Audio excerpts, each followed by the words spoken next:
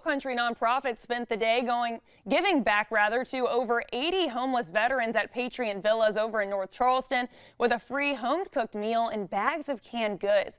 Our Carly Baker shares what it means to this community.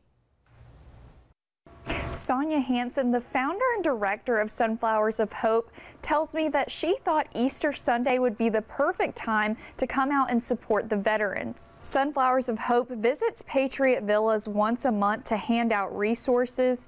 Hansen says by providing these necessities, it offsets the cost for the veterans so they don't have to use their expenses to buy these items themselves. She says that even though their organization isn't as big as others, their goal is to put smiles on people's faces like they did today.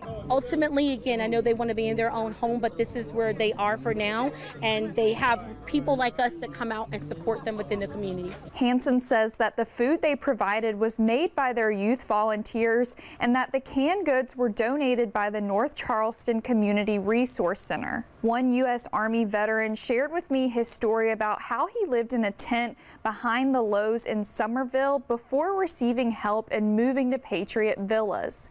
He shared what his reaction was when he heard they were getting a free Easter meal. I said, oh, cool. That's cool, you know, because I got no place to go for Easter dinner.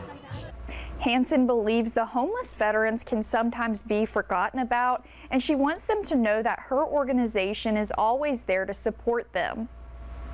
Reporting in the newsroom, Carly Baker, Live 5 News.